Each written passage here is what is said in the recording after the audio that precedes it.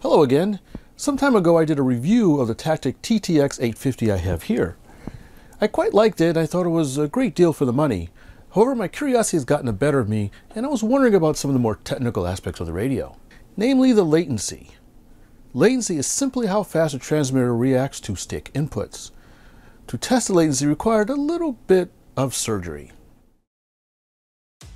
I needed to access the 850's internal circuit board, so I opened up the 850's case by removing the 6 screws in the case and handle.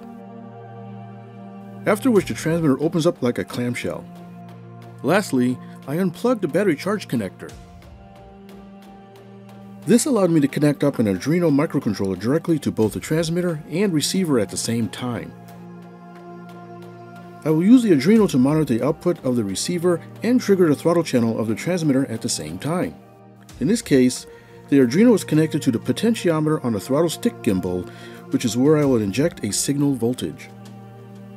A micro switch is used to trigger the Arduino to start the latency measuring program. When triggered, the Arduino injects a signal into the throttle channel and then immediately listens on the receiver end for a change in the throttle position. Okay, so here you see a sequence of timings. As I continue to press the button, you'll see that the numbers will vary somewhat. And this is due to the way the transmitter processes the signal and sends it to the receiver, and the receiver has to decode the signal. And sometimes it will catch that particular channel near the beginning of the pulse train or near the end.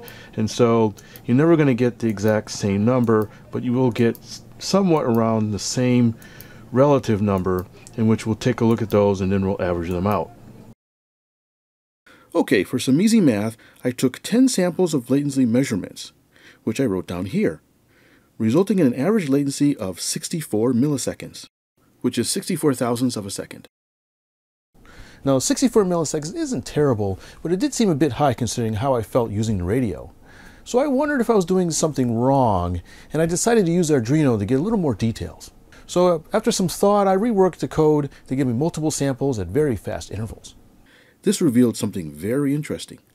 So now I know it looks like a jumble of numbers, but what I've done is I reworked the program so that once it sends out the initial pulse in the transmitter, it'll actually take several time slices until it reaches the final pulse width.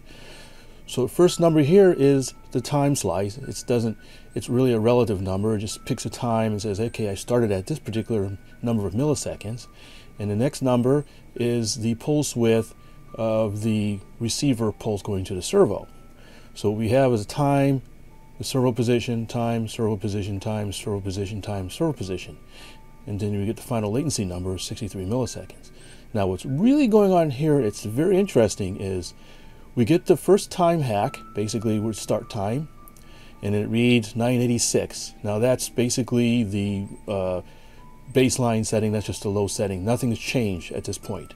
The receiver doesn't think the transmitter has sent any information other than the low stick position, for example. And then it takes another time. Here we got about 6 milliseconds after the first time, and it hasn't changed at all. And then we've got another few milliseconds. This looks like about 18 milliseconds, and we start seeing a change. Now this is very interesting. So basically at this point, 18 milliseconds later, it's saying, hey, we've now got a new servo position. And then another 20 milliseconds later, we've got basically the final servo position. So what's happening here is we're telling it to go full deflection. The transmitter is saying, not telling the receiver to go full deflection, it's saying go partial deflection, okay, now go full deflection. And this sort of a slew rate, I guess, is basically saying start moving, I'll tell you where your final position is later, it's not important, just get moving. And what happens, and what this effectively does, is it lowers your latency because the servo is already moving.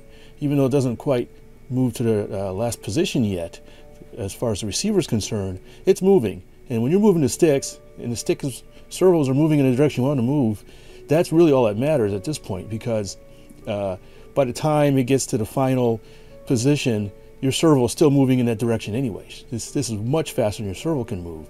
However, that said, it basically is saying, move, I'll tell you the final destination later, but this has effect of saying having a really low latency time. So instead of having a latency of, say, 63 milliseconds, we're really talking at the point where we start seeing moving is about 24 milliseconds. If you look at here, and then you look at where it actually starts moving a little bit, we've gone 24 milliseconds. So really that's actually very fast and pretty fast time, especially considering this is a budget price radio. I'd say that's really good on the latency measurements.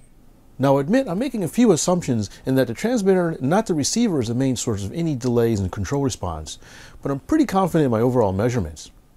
The results place the TTX850 within the same or better performance as most other name brand transmitters, and I think that's pretty impressive for a budget radio like the 850.